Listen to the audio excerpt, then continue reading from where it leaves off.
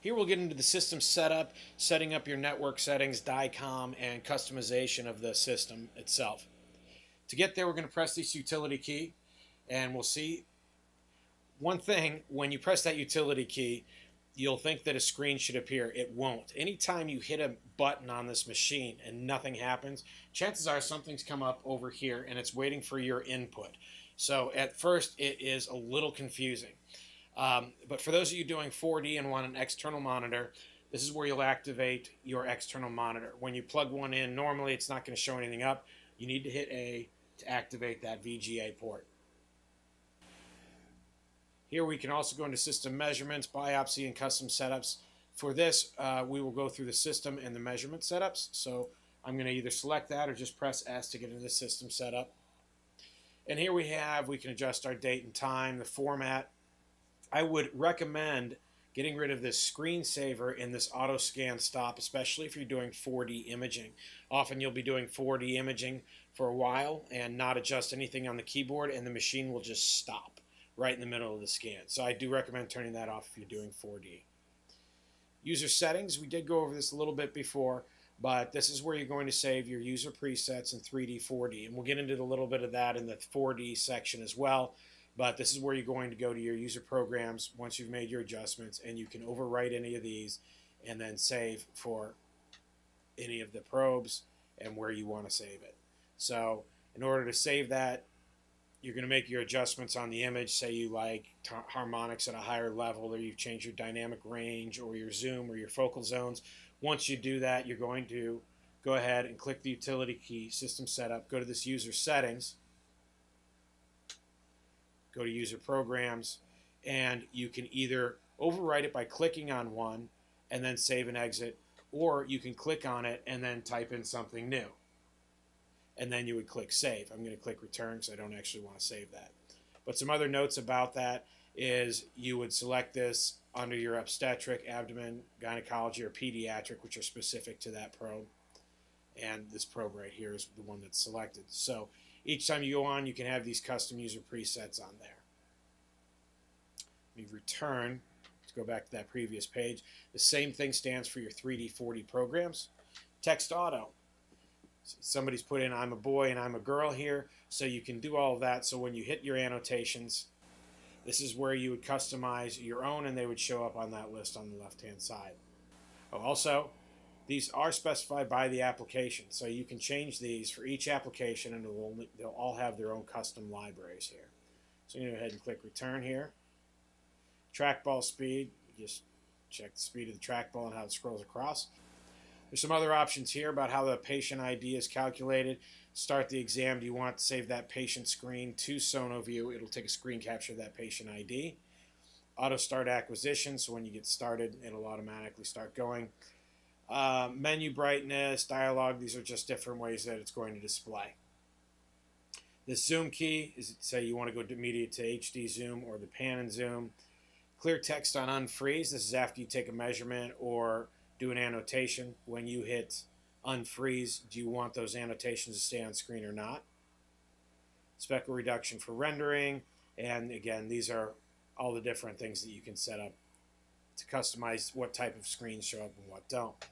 P1, P2, P3, this is to assign these buttons here. So you can have it save, print, or do whatever. For this machine, I've unchecked print with P1. So P1, I've just got it to save to my internal archive. So it saves to the hard drive, and then I can export it from there to my USB instead of going straight to the USB.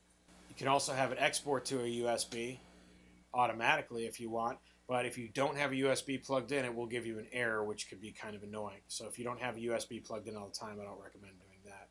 You can also do that with P2. So I can print, I can save, and export. I can do all three with P2.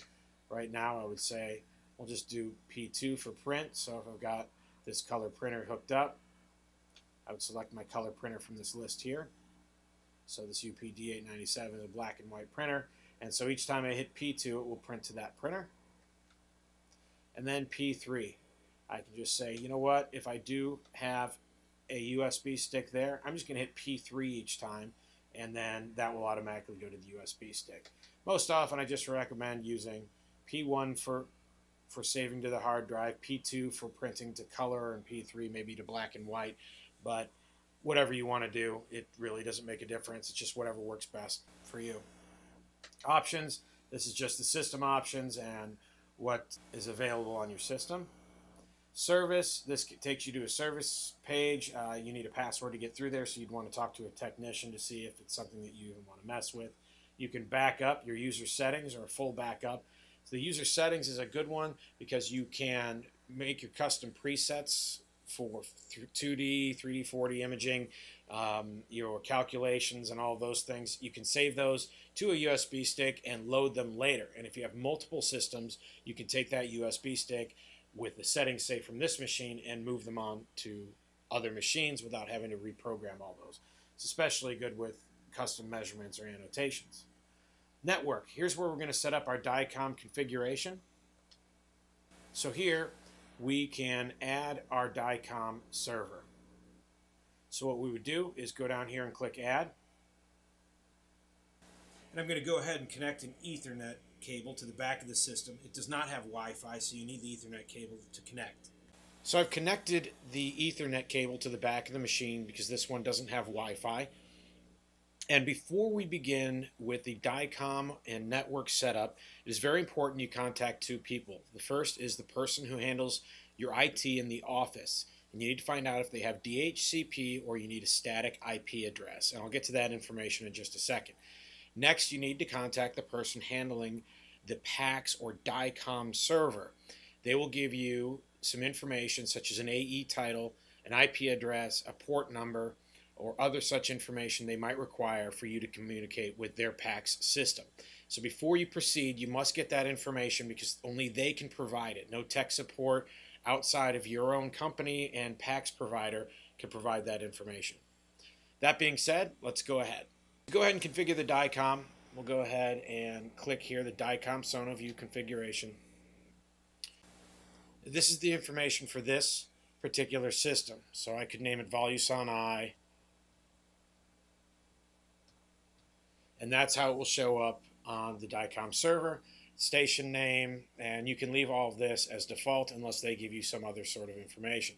So I'm going to head and now I want to connect to the DICOM server. So I go down here to add, and I'm going to choose DICOM store. If you have work list, report, structured reporting, or anything of that sort, printing, you can select that from this. Right now I'm only interested in the DICOM store.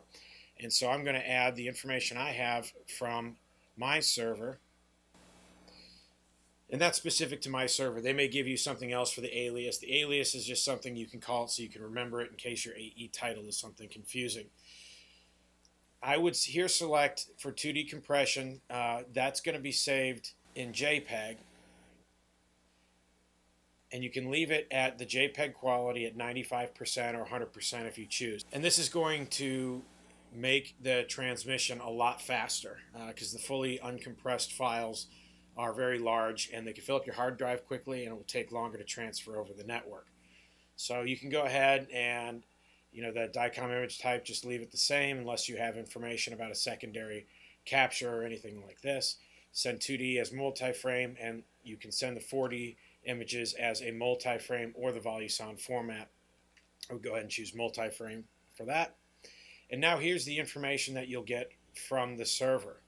You'll get an IP address, and mine for specific for my server is entered here, and my port number.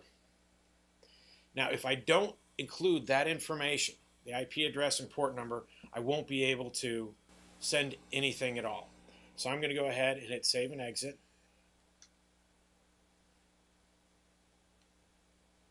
And here it is, my IP address, all of that kind of information. Now I can also test this connection, and it says ping and verify OK. The ping just tells you if you have a network connection that can talk to or see the computer on the other end of the network, such as your DICOM server or PACS server. All it's telling you is that it has an internet connection and can do that. Verify actually speaks to the DICOM server and finds out if it will accept images from this machine. If you get a failure in either one, typically if it's a ping, it means you're not connected to your local area network and you need to check with your IT professional to find out if it's on the network. Make sure you have your Ethernet cable attached, those kinds of things, and you get the IP address correct. If you don't get verified, chances are you have an incorrect AE title, IP address, or port number. Those are the first things that you're going to want to check to make sure they're absolutely correct. And you check them line by line very carefully, because 95% of the issues with the DICOM verify failure is because of the port number, IP address, or alias. The second thing you would check is if there's a firewall in your office or on the office on the other side where they're not allowing specific communications from your machine. So you will need to talk to your IT person or your PACS administrator to find out what is keeping your ultrasound from communicating with the other side. So we can go ahead and click Save and Exit, and there you have your DICOM configuration. Here's where you also check your DICOM queue status. If you've sent something and it doesn't seem to be going across, you can click on this and it will give you a status window where you can cancel, retry, or terminate. So you can hold the queue if multiple things are there and you need to disconnect from the network. Retry if it failed. You can delete if it's going on, retry all of them, or delete all of them. And here I'll just click Close. So if you have a problem and you verified and all that and you just want to find out if something's gone across or not, that's where you're going to want to check. So here I'll go into the system information, and this is just information about your system. In case you have some sort of problem, they'll ask you for a software version, and they might ask you to take a picture of the screen in case there's an issue with your system. And now we'll go into the measurement setup.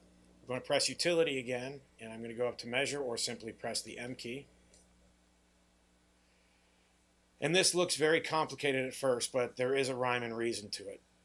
First, you're going to select the application that you want to customize. And here you have your various calculations or generic measurements. And here you can modify, add, remove, edit, and add all sorts of calculations. Typically, the default is all you need, but if you want to choose different ways of calculating estimated fetal age, weight, those kinds of things, you can select that from here. Fetal weight,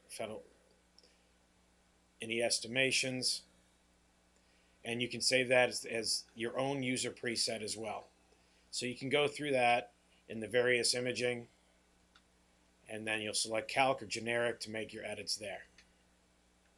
You can also choose an auto sequence here, where you can click on this and choose the order in which your measurements will be taken. So if you take a head circumference and a biparietal diameter, you can click and put them in the order that you want. And it will tell you exactly, it'll go right through that order for you, so you don't have to keep clicking each time and select a new measurement. Application parameters, this asks you what you want to do when you hit the freeze button in various modes, and different customizations like heart rate cycles for PW or M mode, how many heart rate cycles you want to use to get a more accurate measurement. Your manual trace method, author's name on measure menu, this is like Hadlock or anything, Campbell, Hansman, things like that. For your auto trace or manual trace, what do you want it to calculate here? And then again, you have the same thing for all sorts of different calculations. You can set that up uniquely for each one. Global parameters, this is another just way to set up the measurements all the way across. It's just a whole lot of different customizations if you like to see yours in a certain way. So just, like on the OB graph, how do you want it to display, the percentage, standard deviation, etc. And so to get out of that, we'll just click Exit. And that concludes the training on the GE Voluson I from Providian Medical. Thank you for watching.